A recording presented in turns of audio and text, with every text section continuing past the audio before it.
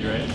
So anyway, thank you for having us here to talk. This is one of the more exciting ventures that we're considering at Katy, Prairie Conservancy. And it's one that I think is going to become, as we enter into this new era called the sixth extinction, it's going to become more and more important. How many of you guys have heard of that term, sixth extinction? Okay, a lot of you guys have sixth extinction. So basically we are in a spasm of extinction, right, worldwide. And so what I'm going to do is I'm going to kind of set up the conversation about what's going on with the horned lizard and also why we think from a conservation standpoint, Katy Prairie Conservancy is interested in this. And then Cassidy's going to come up and talk a little bit about her work with the Conservancy to try to figure this puzzle piece out. I sent her on a quest when did the quest start? Did it start last year or early this year? In April of this year. It's been a long year.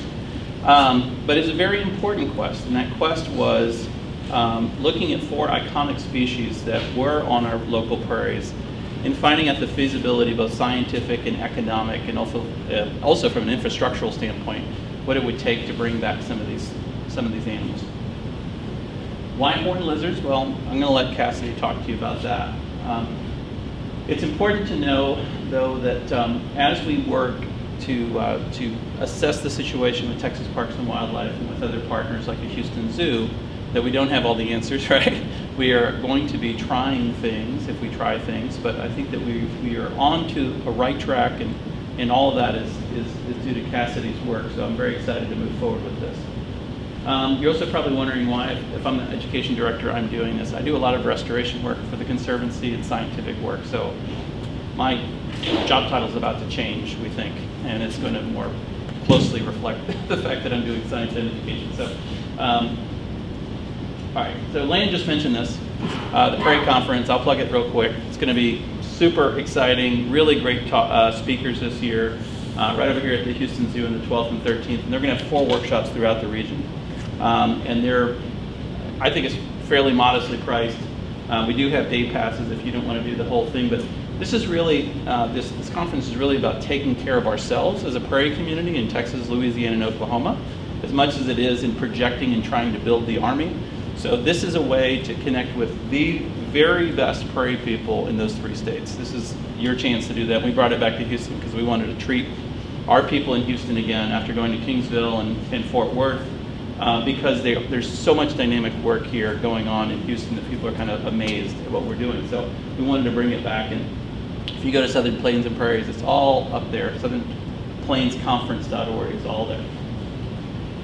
Okay, so the first thing we need to talk about is, what is it about horned lizards, and why do we even care about bringing back horned lizards? Well, part of this story goes back quite a ways. It goes, actually, the story didn't start this year in April. It started in 1492, right? So there were there was a clash of biology and a clash of cultures that happened in that year that had a rippling effect through our local ecosystems. Many of these ripples we haven't even come to grips with in terms of how our ecology has changed, partially because we don't have a great record of what the ecology of this area was in 1492. In fact, we don't really have a great record of the ecology of this area until early into the 1900s and some snapshots in the 1800s and things like that. One thing that is important to know is that it does have an impact on how we manage lands, whether we know it or not. There is a concept that was delineated several years ago by a team of scientists, one of which is at the University of Texas. And what they were trying to get at was an encapsulation of this term, dark diversity. And what that means is that there are species that are missing within our ecosystems that continue to have an impact on those ecosystems. They are ghosts, but because of their absence, they continue to have a rippling effect through our ecosystems. And the thought is, if we are able to bring back some of those species, we will be able to positively impact those ecosystems. Now, I would argue that in a lot of cases, we don't really know enough about how they function in the ecosystem in the first place. It'd be hard to figure out what impact they had. Great case in point, and I'm not going to belabor this one, is the wolves back in Yellowstone and the cascading, the trophic cascade, all these different effects that the wolves had when they were brought back. because they changed the predator-prey dynamics. They changed where the browsers who were taking down the trees along the riparian forest. They literally, there's a great talk on the internet about how wolves changed rivers. You should watch that talk. I'm not going to get into that. But just know that part of our function as ecologists is to think about what are all the interactions that are happening, which are multitude. But are there species that maybe are impacting, either because they're invasive or because they're just missing and they're native, impacting the ecology of that land? So that's a very important concept. And here in the greater Houston area, we have a lot of missing species. Now, I'm working on a checklist for Harris County, a historical vertebrate checklist, working with some birders, some herpetologists, and other things. What I want to know is, since Harris County was founded, not founded, but populated by Europeans or Americans back starting in the 1820s, how has the vertebrate community changed in Harris County? Which species have we added and which species have we lost? And what do we think some of those changes and those dynamics have done? But it's important to note as well, when we're talking about even something like a horned lizard, that the impact of people goes back a long time, 10,000 years ago in Harris County. So these arrowheads right here were found in Highway 99. There was a dig there that some of you guys are familiar with as it was passing through the Katy Prairie. They found these ancestral sites. These are Ice Age sites. And there is a hypothesis called overkill hypothesis that looks at how Archaeo-Indians in North America and in other places, indigenous people in other places, helped to change the dynamics of ecosystems by wiping out large herbivores and carnivores. And that definitely happened in this area. And so that grassland that we inherited from them was already shifting because of the changes that they made on the landscape. So we think about people's changing in the landscape as being a very modern thing. That's not, I don't think that that's true. So one of the things that people are trying to do, ecologists are trying to do, is they're trying to bring back, they're trying to fill that dark diversity in several different ways. We're going to talk about perhaps the easiest kind of way, which has all the technical challenges it needs to. One is called rewilding, and I'm not going to stay on this too long, but there are efforts undergoing in Siberia, on a ranch in New Mexico, and several other sites around the world where they're taking proxies. So this is what the Ice Age fauna of Herman Park looked like. Very radically different, right? Now some of those creatures are still very much apart. In fact, every single opossum, raccoon, squirrel species, coyotes, things that are in your neighborhood, lived with all these things. They're the ones that made it out of that bottleneck. They're the survivors. But everything over a certain weight class did not make it out of this bottleneck. So what's going on in New Mexico and some other places in Siberia is they're taking analogs. So we don't have the Columbian mammoth anymore. So they'll take an Indian elephant as a replacement. They'll take a proxy for American lion, which is African lion. They'll take a proxy for something like these tapirs or giant tortoises that we used to have here, and they'll substitute them out to see what the ecological dynamics, how it functions, how it works, how it changes the ecosystem. That's a very radical view of ecology. I think a lot of mainstream ecologists would not agree with this sort of Paul Martin type rewilding. But that kind of thought process is occurring. Something a little bit even much more costly and sometimes even more controversial is this concept called de-extinction. So there is a foundation that's been set up just to look into this and to finance projects where they're literally going in, and these species right over here to the right. We have several species that are from the Houston area that are on this list. Carolina parakeet, that very bright parakeet, and passenger pigeon, both of which occurred here historically.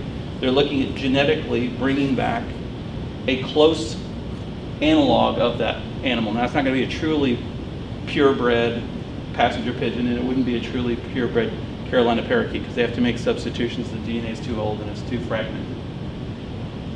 Now, we're not doing any of that stuff at the Katy Prairie. Too expensive. So what we're going to do is we're going to instead, there are those two species, by the way, we're going to instead look at reintroduction of specific targeted species. But it is important, just real quickly, to mention most of the species, a lot of the species that we've lost here. That sawfish, by the way, was native to Galveston Bay. And that picture was taken in 1938 on the Galveston Pier. Those are no longer extant. here in our area. Paddlefish were common in this area. They're not here anymore for the most part. We still have alligator snapping turtle, although in steep decline, and there were once reported to be so many buffalo fish in Buffalo Bayou that you could walk across their bodies. Now, probably an exaggeration, but I've been up in Alaska when the salmon are spawning, and it looks like you can do that. We've also lost a whole cluster of carnivores. Each one of these occurred in Harris or surrounding counties historically. And you're probably wondering, like, what the heck, jaguar? Jaguar went all the way up into Arkansas and covered half of Texas, the eastern half of Texas. And there's still accounts, there are some accounts of just south of Houston of seeing some of the last jaguars moving from Prairie to Prairie. It's really kind of interesting. Red wolves, we lost those right in the 1960s, early 1970s. There are county records for diamondback rattlesnake. They're now gone. Ocelots came all the way into Galveston at one point. So it's not been but that real quick time period that we've started to see this cascade of lost species. All of these birds, right, gone within the last, within the last 120 years, at least from the Houston area. So it's important to note that in terms of the Texas horned lizard, a lot of this, some of these species were lost to agriculture. So Carolina parakeet was lost because it had a very unfortunate habit of being shot at and homing back to exactly the same spots. It was easy to pick them off if they were in an orchard. Some of them were overfished. Some of them had a bounty, like the red wolves had a bounty on them, and they almost got hunted to extinction. But many of these creatures are now extinct in our area because of habitat loss. So these are two pictures of Buffalo Bayou, the way that the settlers and some of the folks who just came right after settlement saw it. Very ancient, tropical looking, cypress trees that were 1,000 years old or older. You see the alligator down here. So the accounts that we have early on of the wildlife was that it was abundant, it was diverse, and it was big. Okay, this is a true wilderness. Fast forward today, you go into Buffalo Bayou Park, being renovated. It's been a hard-working bayou. Now it's coming back. It's interesting, but I don't think we'll ever see the abundance of those animals, much less some of the species. And so this is kind of the ghost ecosystem landscape of Harris County and surrounding counties. So everything that you see in that blonde color right there were prairies. So we think of Houston as being a very treed city, but that's only a relatively recent artifact of tree plantings and suppression of fire and things like that. And we've lost entire ecosystems. So in cultural context, right? So Prairie Street downtown, I've told the story a lot, is called Prairie Street because you could sit on a stoop on those businesses, and all that you saw to the south was prairie. That's why they called it Prairie Street. So we've lost a lot of this context, and we've actually lost whole ecosystems. I don't know if anybody knows anything about the cane brakes. This comes out of a real neat book. But that's an ecosystem that was one of the larger ecosystems in the South that is based on a type of grass that grew specifically along river edges and would have been on many of our river edges here. But it was with some of the most farmable, rich soil, and that's going to continue to be a theme real quick in here. So cane brakes are, I think from a functional standpoint, an extinct ecosystem in Houston. It's not even in existence in any kind of large chunks. There's a little bit on the San Bernard River, but nothing that I can take you and it looks like that.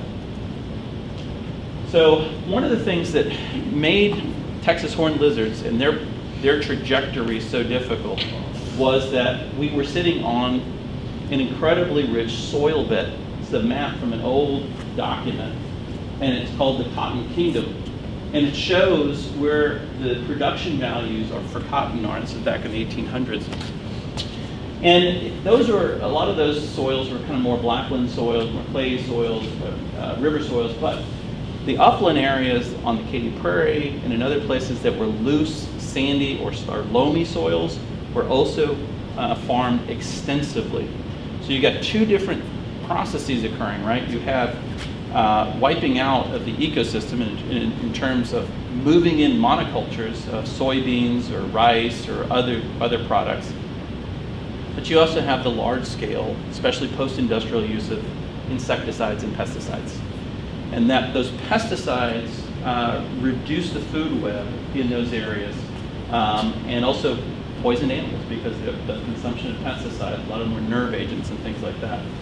So you have this this collision of several different things occurring that is going to end up reducing that Texas horned lizard population. You have large-scale landscape transformation, you have large-scale use of pesticides, and then you have,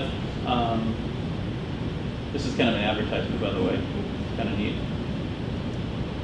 There's cotton. There's some cotton barges going in. So there was a huge economic benefit to using our local prairies for farming and ranching. And we tend to think of cities as being, and urbanization being the reason we lost all this habitat. Truth is, most of the prairie ecosystem that we think about as being the prairie ecosystem in Houston was lost because of farming and ranching. Overgrazing, extensive overgrazing. The first round of prairie restorations in this area actually occurred in the 1890s because we had so overgrazed everything and beat everything up so bad. And then large-scale agriculture, and you can look at the maps post-World War II, the aerial maps, and you can just see this spread of rice farming on the west side and other large-scale farming and the leveling of the land. And so we got this increasing world where the potential habitat of horned lizards is shrinking, and then what's left is being somewhat poisoned by pesticides. So what we did with the Conservancy is we said, okay, fine. Anecdotally, we know some of the species that should be right for our preserve system, right? And we're missing a whole cadre of species. I can tell you that we have at least, that I can think of in terms of reptiles and amphibians, probably 10 species that we don't know why they're not there. It's cryptic. It's kind of idiopathic. We don't know what the reason is. We expect that if we looked very closely, it would be large-scale farming and pesticide and herbicide usage. We don't quite know that. What we do know is that many things that we think should be highly abundant, like ornate box turtle, six-line race runner, prairie skink, and the list goes on, northern fence lizard. Those things we should have more green anoles. They're not there. They are ghosts in a lot of ways. So one of the things to do is to step back, look at what you have and what you've cataloged, and we've kept pretty good records of what we have on our preserve system, and think, what are the species that we might be able to bring back? And so what we did is we said, well, let's take a first step. Let's take a look at 4 iconic species that inhabited the area and see what their habitat requirements are and their reintroduction from a legal standpoint and a financial standpoint and an infrastructural standpoint and a staffing standpoint would take. So we decided to take a look at these 4. 3 of them have breeding programs, and that was helpful. So we looked at Houston toad, which Cassidy can talk to you a lot about. We looked at Atwater prairie chicken, not as a release right now because they have to actually get to a breeding threshold on the Atwater Prairie Chicken National Wildlife Refuge and maybe the Texas City Preserve before they're even going to release anymore. But we're thinking, part of our thought process is we can come up with a conservation master plan, but it's better to have kind of a goal in mind. And one of the goals that I have is if we can make habitat that is at a certain level and good enough for release of Atwaters as an additional site, then we will have met a certain kind of benchmark for our preserve system. We looked at buffalo or bison, and not from a cutesy like let's keep one in a paddock, but can we keep a herd and can we rotate that herd to function a little bit ecologically? Now, if you're thinking that's kind of crazy, I actually shot this video inside the paddock at Atwater's Prairie Chicken National Refuge years ago, and there were about 60 bison in this bluebonnet herd back then. And all kinds of weird trophic cascades started to happen. One time I went out with the refuge managers, driving out, we saw the buffalo herd. Around the buffalo herd, ringing the buffalo herd, were 30 deer. And I said, what's the deal with that? Well, there's still cougars out there, and there's still a couple cougars on the Katy Prairie. And what the refuge managers speculated was that because of the presence of these buffalo, which had been brought back, these deer were key to stay around them for protection. And so before the buffalo herd came, the deer were dispersed in the grass, hard to see, moved at night or in the dusk, all that stuff. Now, this herd since has been, there was some trouble with the company, they left. The deer are a lot more scarce. They don't huddle up in big herds like that anymore. So these things we know have some side benefits that we can't even guess. And that was one that they hadn't anticipated, and it just happened. And the last one was horned lizard. Horned lizard because each of these has additional benefits from an ecological standpoint, in that they're really great on a poster, on a mug, on a t-shirt, in the news, anything like that. Any of these are poster children, right? Horned lizard, you know, it's the state's small reptile. It's beloved by school children. It's a fairly docile animal. It's got all these different things, both from an ecological and a publicity standpoint. And know that modern conservation, you have to be thinking about publicity, because publicity means money, and money means that you can do the real work, the important work. So all those things need to get factored in. So we decided to ask Cassidy to do the species reintroduction survey. I'm not going to tell you what she's going to tell you later, but I do want to mention what's going on with Texas horned lizard real quick. This is a map of the historical distribution of Texas horned lizard. This would have been, you know, probably in the 1920s, 30s, 40s. This is what it's today. Massive range decrease. And you're wondering, well, what happened there? And I'm sorry, it's a little bit light. These are actually 10-year trends from a Texas horned lizard tracker program, where they were getting people in the field and they were making observations. That doesn't mean that that's the only places where horned lizards are. In fact, a really good place to find that is if you go to inaturalist.org and look up Herps of Texas, which is a way for citizen scientists to mark what they're seeing. They have all the dots for the Texas horned lizard, and it's really kind of fascinating. But you can't go from this to this without asking, well, what in the world happened there? So this is a little bit of a species collapse going on. What happened was a combination of different kinds of farming practices, the ready availability of pesticides after World War II, and in the maturation of the chemical industry. But it's also this, and I wish this were a little bit darker so you could see this. But I'll try to interpret what you're seeing here. This red imported fire ant, I don't think I have to mention to any of you guys what a destructive force on the land this was. So this is not, you know, some people will think it's a native species. It is definitely not a native species. It's native to that area in South America. It was brought in accidentally. Several clusters of ant species were brought in, but this red imported fire ant, Solenopsis invicta, was brought in the 1930s. In fruit cases in the port of Birmingham, rapidly dispersed. And this map, and I'll send you a link to this map, you can't really read this map, but it's really good at telling you when it got to where.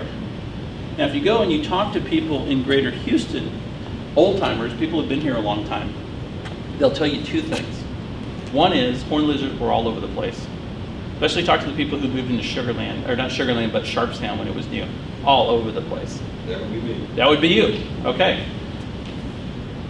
And then they'll tell you that they stopped seeing them back in the 1960s, early 1970s. They just kind of blinked out.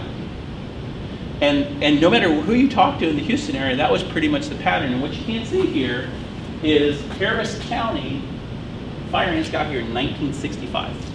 That's when we think that they arrived.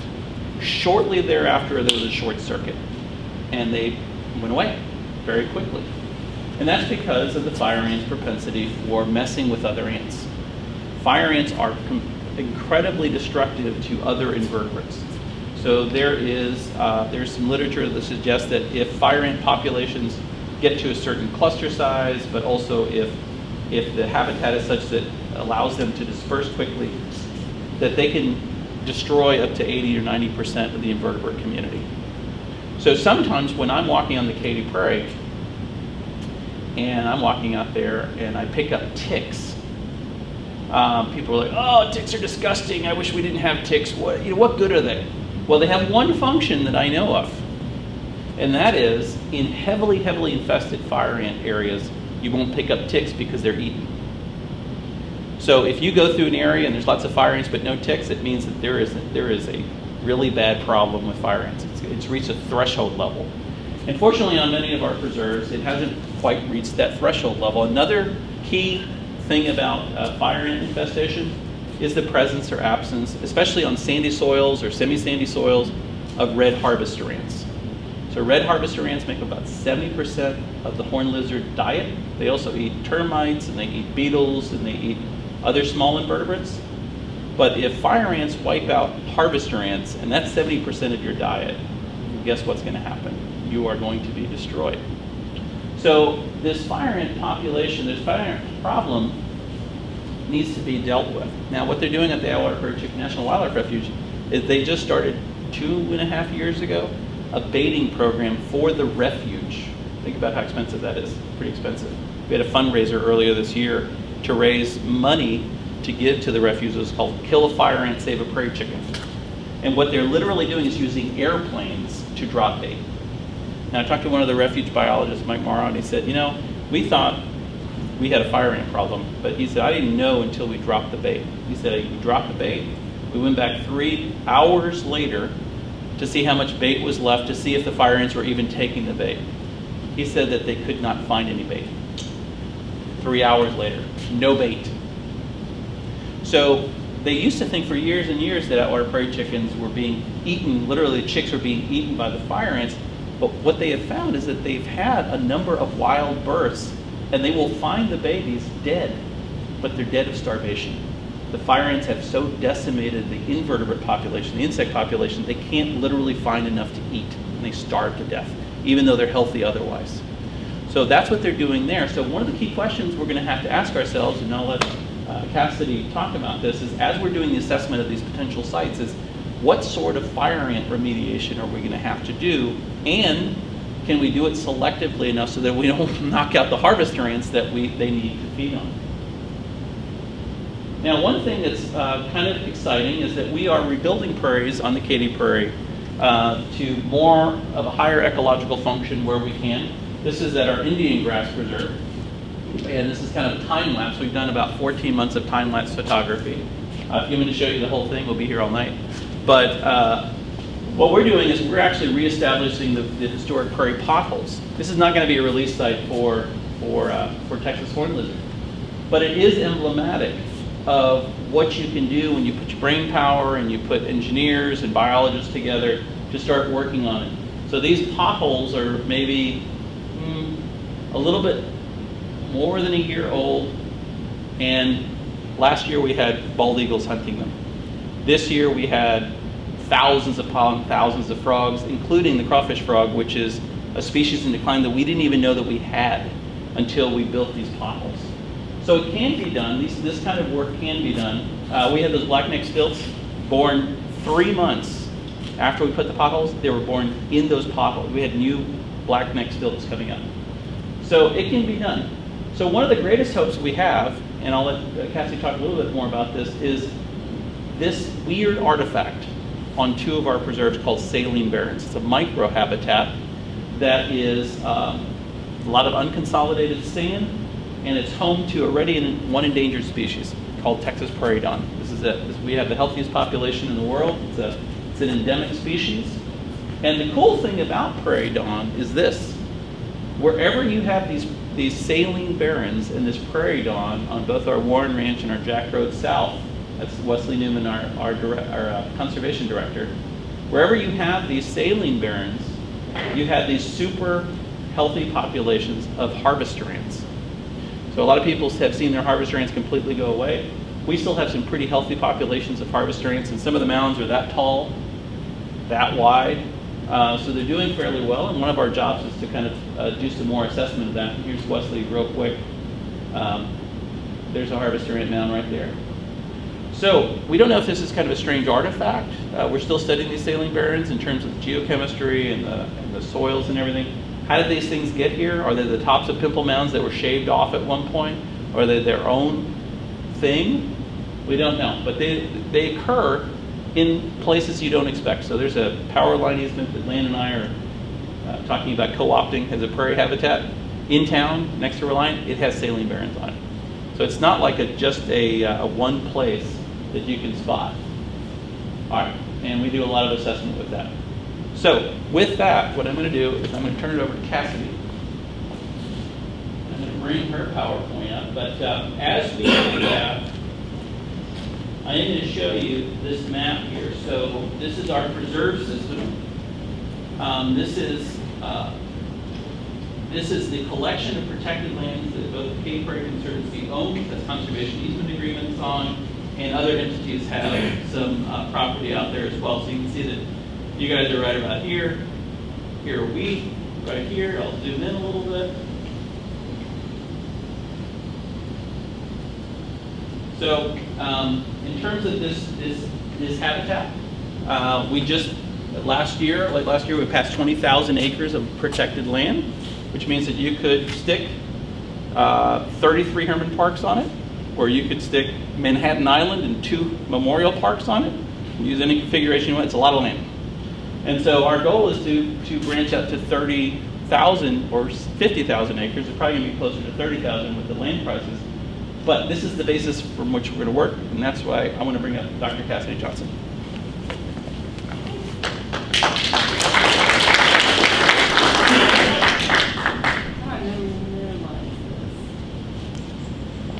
You may get it for you? Yeah. Start speaking, I'll go and grab it for you. Oh, there we go. I just couldn't find it. I was like, where are the little colored buttons?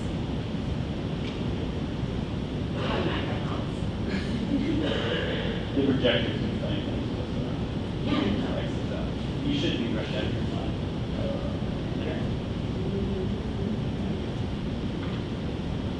That fine trigger on You this got it. thing. I got it. You start talking. I got it. Hey, all right, thanks, Jaime. Tech support. So like Jaime mentioned, a couple months ago, I was kind of tasked with examining 4 iconic prairie species to see if this was something that potentially the Katy Prairie Conservancy could work into their long-term conservation plan.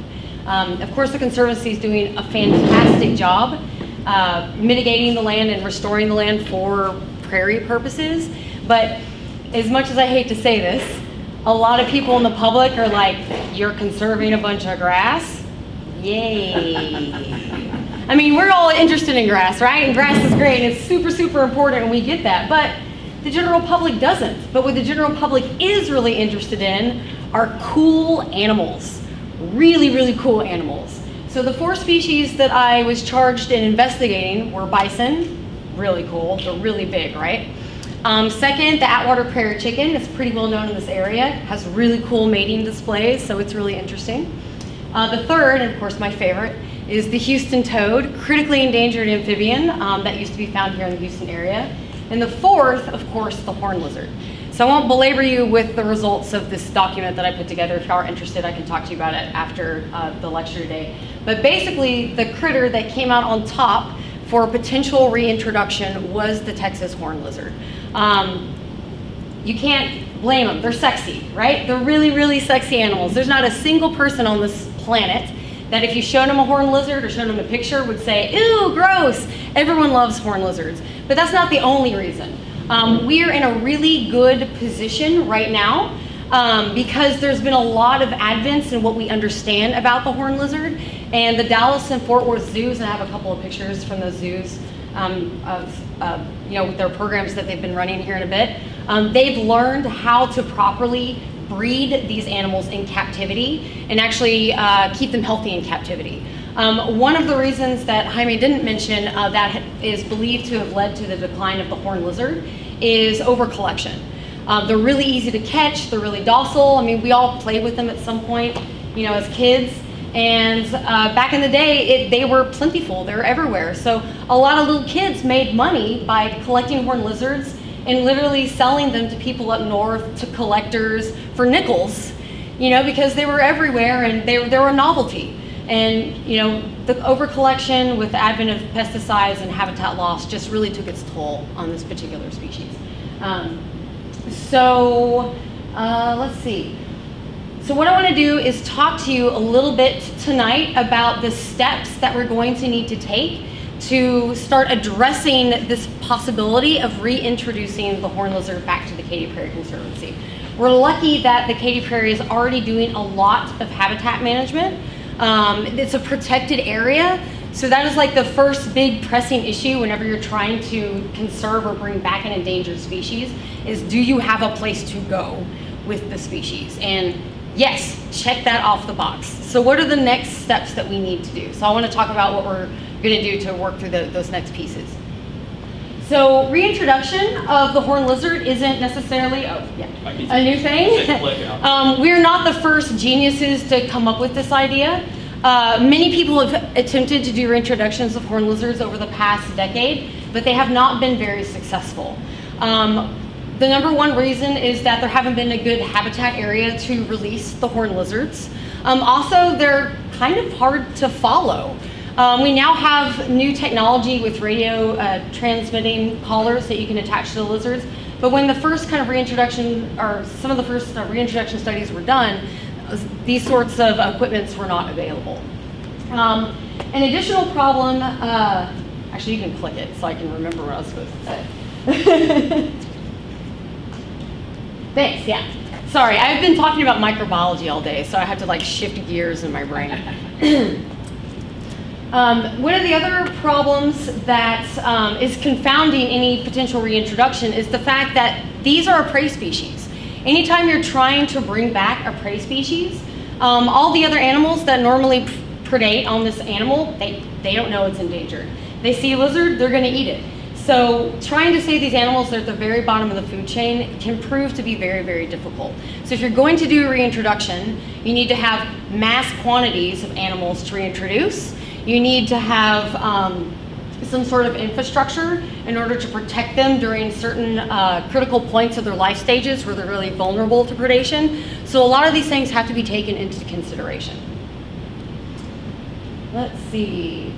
So these are just a couple of examples, and I don't know why that was out of order, of some projects, reintroduction projects that were attempted in the past but were not necessarily successful. I don't know if y'all are familiar with the Horned Lizard Conservation Society. It was started several years ago by a couple of people that just really cared about horned lizards.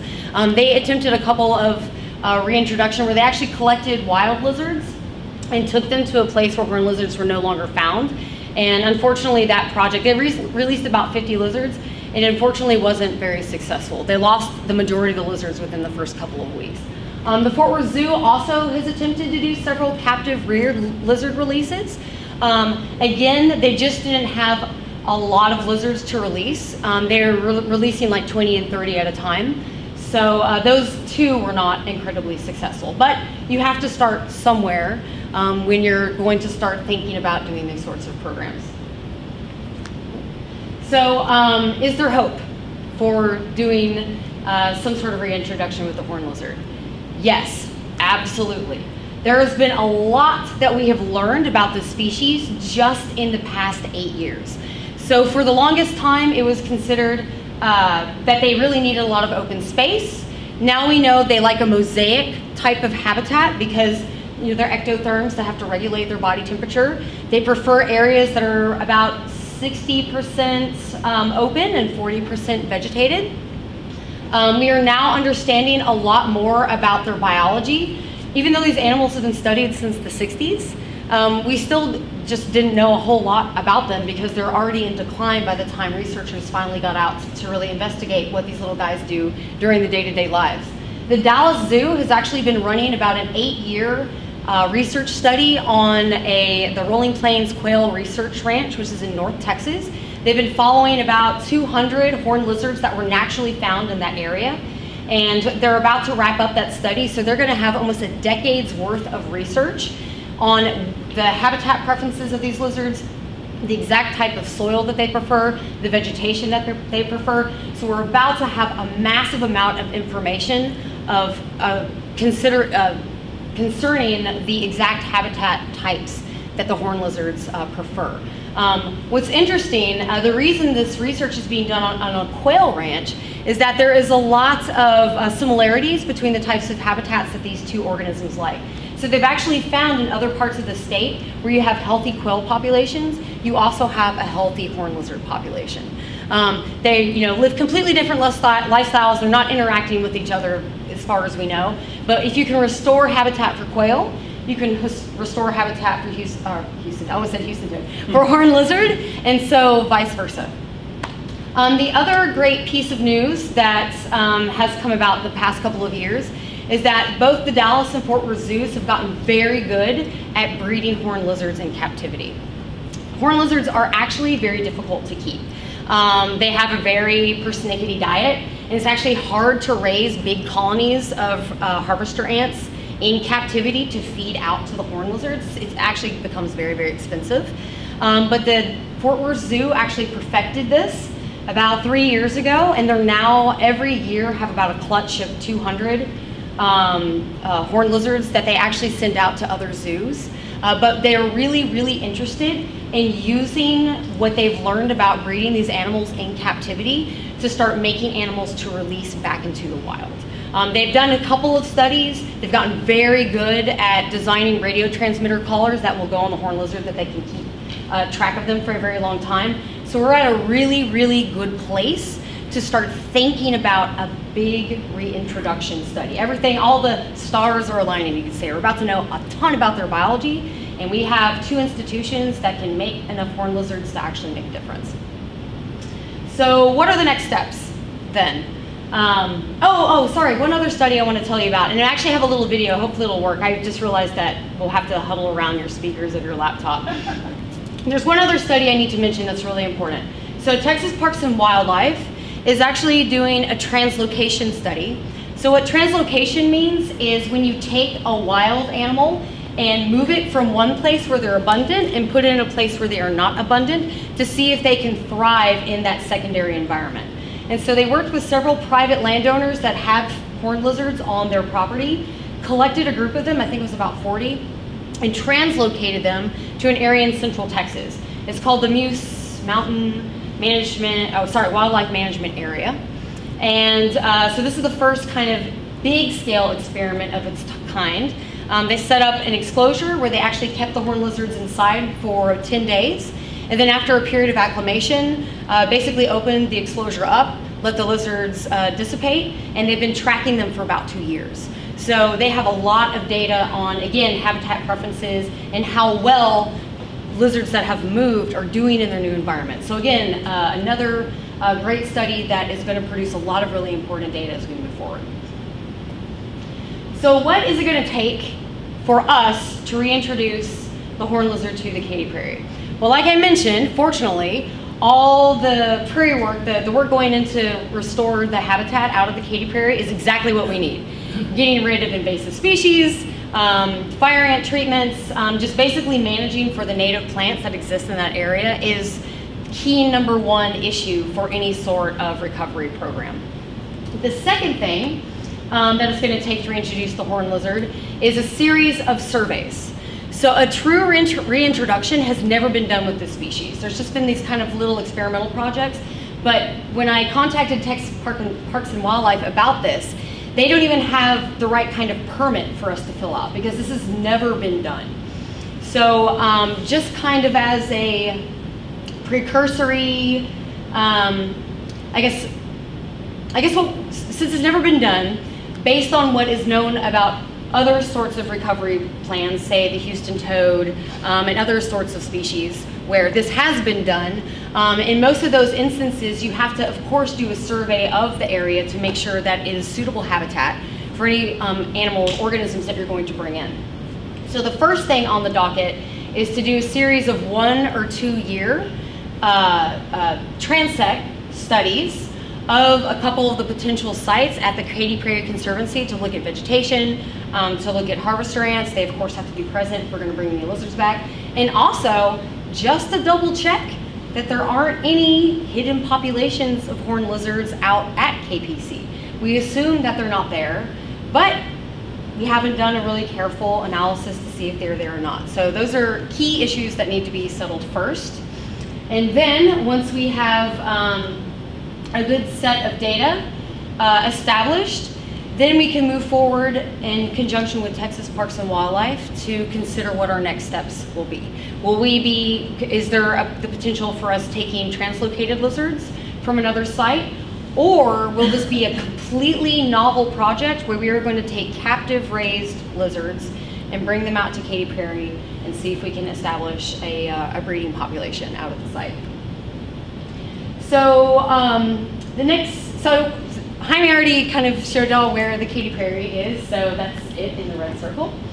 So one of the putative areas where we think would be a really good site for a reintroduction is an area called the Warren Ranch. So it's, I don't know if y'all have been out to the field office, but it's kind of to the northeast. Sorry, I had to do never eat soggy worms. Never. It's sad if you're a professor and you have to do that to figure out which way east is. So it's to the northeast of the field office. I am still getting familiar with these areas, so Jaime, if I say something wrong, please correct me.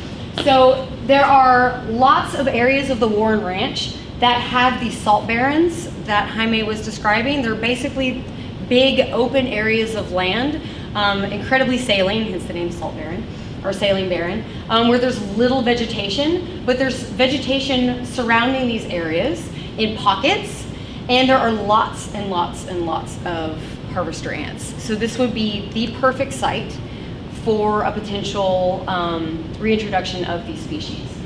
So let's see, go to the next slide. Where did the next? So I actually visited the Warren Ranch earlier in the summer with Wes, the conservation director at KPC, and he kind of showed me around the area. And so I selected, mostly arbitrarily, but I selected a site at the Warren Ranch that had quite a few of these saline barrens present, as well as just a precursory walkthrough. There was a lot of harvester ants present. The other reason I selected this site is because it's easily accessible by a road, which is really handy if you need to visit a site multiple times that you're going to survey over and over and over. So I don't know if you go back to the previous picture.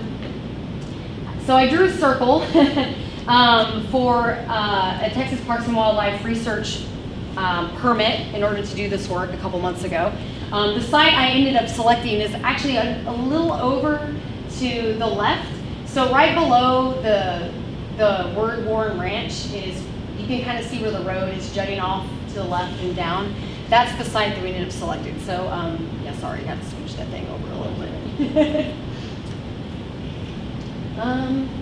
Let's see, all right, keep going. All right, so a couple of weeks ago, I took a team of volunteers, Andrew, where are you? Which is one of the volunteers that came out, because we just wanted to go get a better kind of sense of what was going on at the site. Wes basically drove me through, we saw some harvester ant mounds, but I really didn't get a good idea of how many there are out there.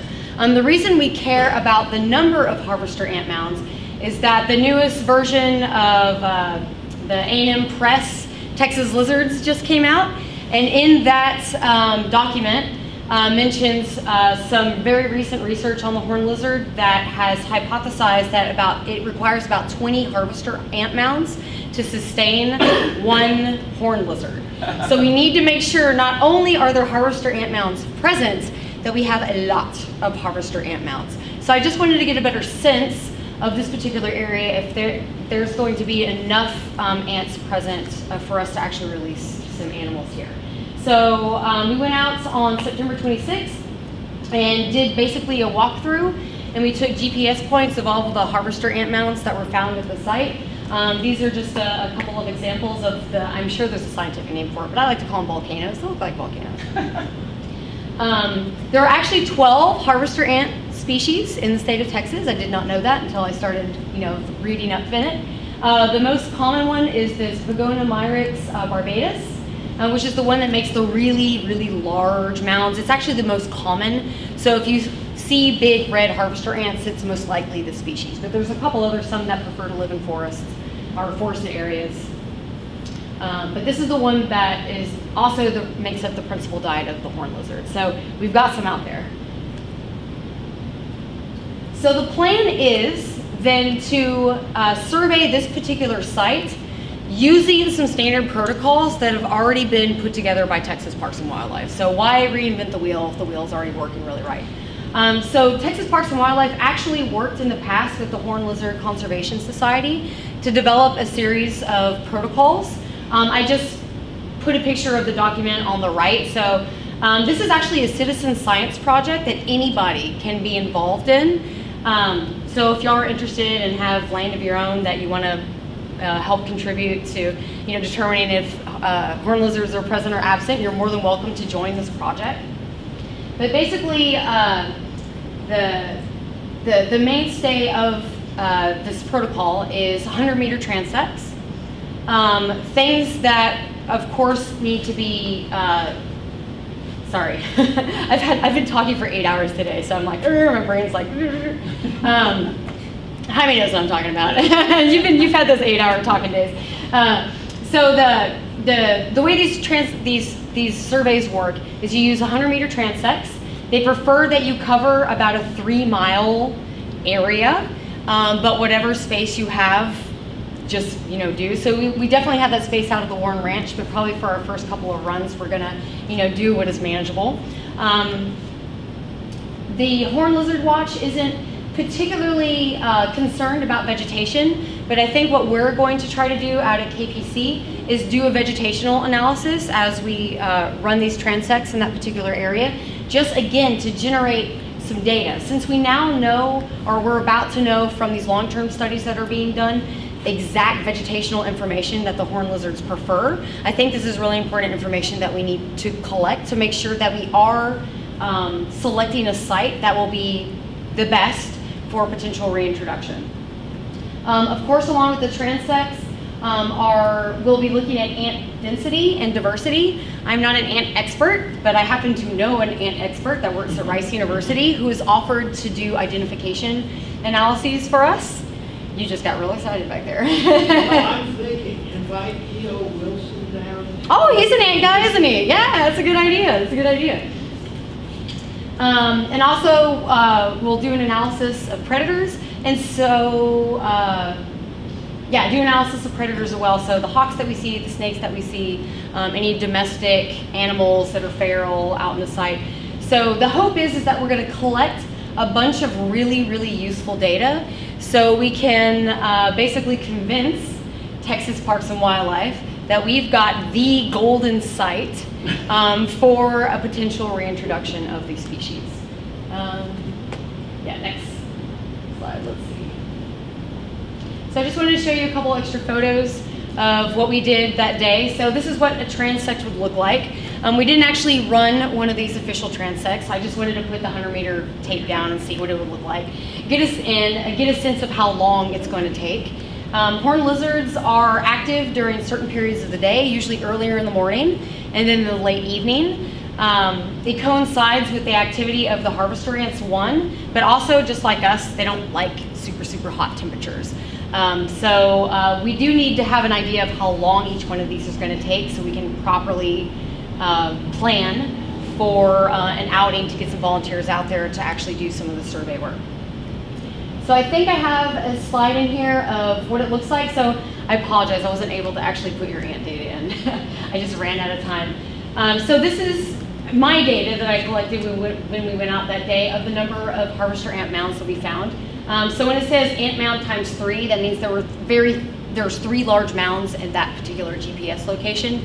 So in total, with only about 5 people actively surveying for maybe an hour and a half, we found at least 54 just in this consolidated area of the survey site.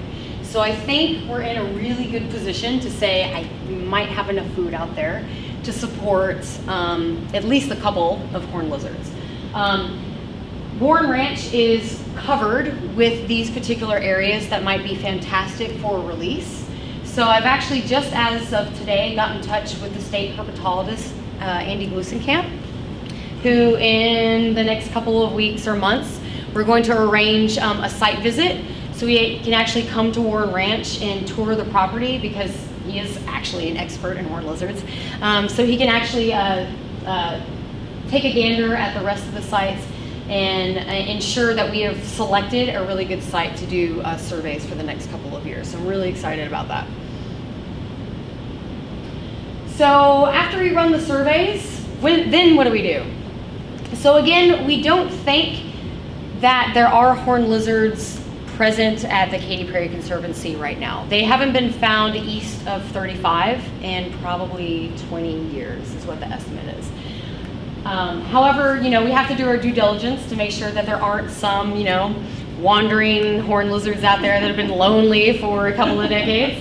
But the other thing that we'll do is with this data set, we can actually put together hopefully a proposal that has enough support data to say that we have a site that can potentially support 50 horned lizards, or we have a site that can potentially support 100 horned lizards, or whatever that number may be.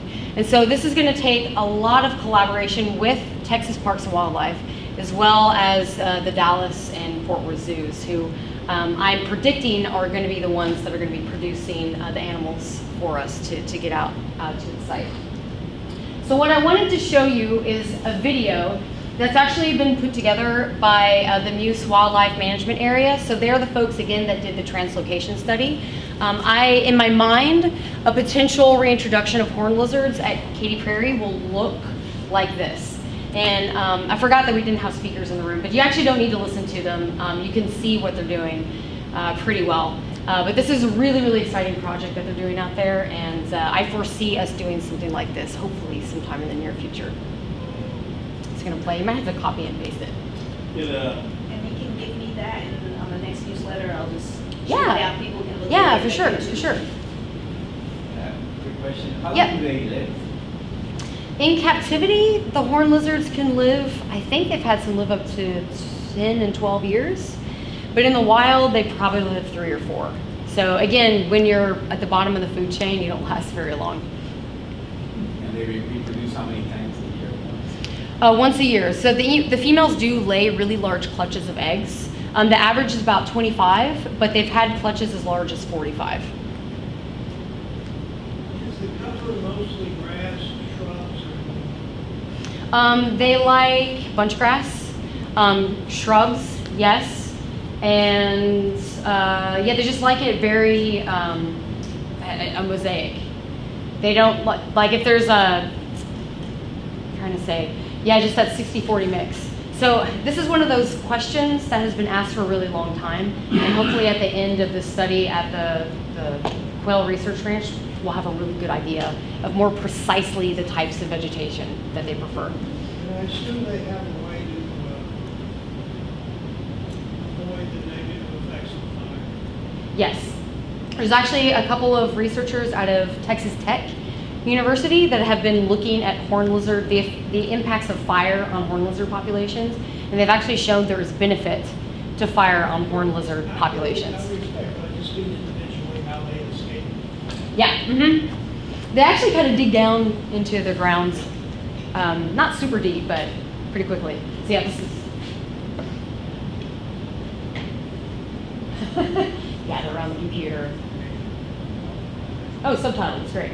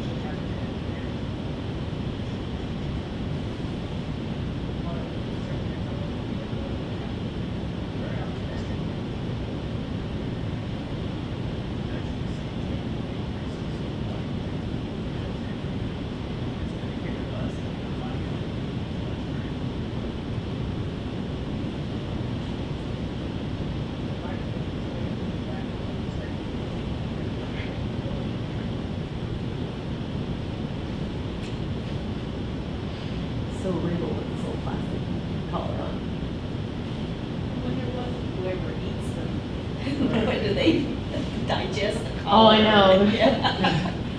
It chokes them. I think this was recorded last year. I know it says on the, so that program's been running for about, I think 2 years. This is their second year or maybe their third year. So it's been really successful. They're still tracking a lot of the lizards. Yeah, so the radio collar technology has just gotten so much better. It's not as bulky. So you can actually, keep the radio transmitters on the lizards for a longer period of time and follow them extensively. So any potential program will have to absolutely be a partnership. So it definitely won't be something that the KPC has to do alone. It's going to require, of course, an extensive relationship with Texas Parks and Wildlife, which they have shown substantial interest so far.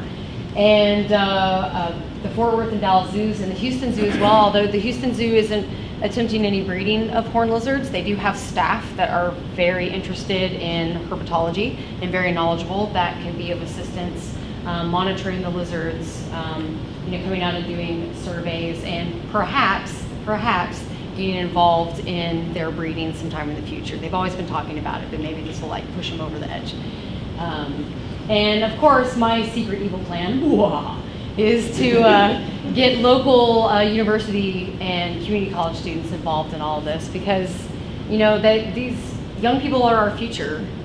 If we're not encouraging these students to care about our environment and the organisms that inhabit it, then there's no point in us doing any of this stuff.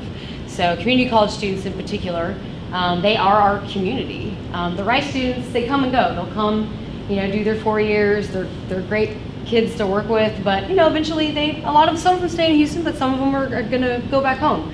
But our community college students, they're us. And so I really want to hopefully get these institutions involved in this horned lizard project and just kind of pique their general interest in conservation of the Houston area. So, all right, that's my soapbox. I'm done.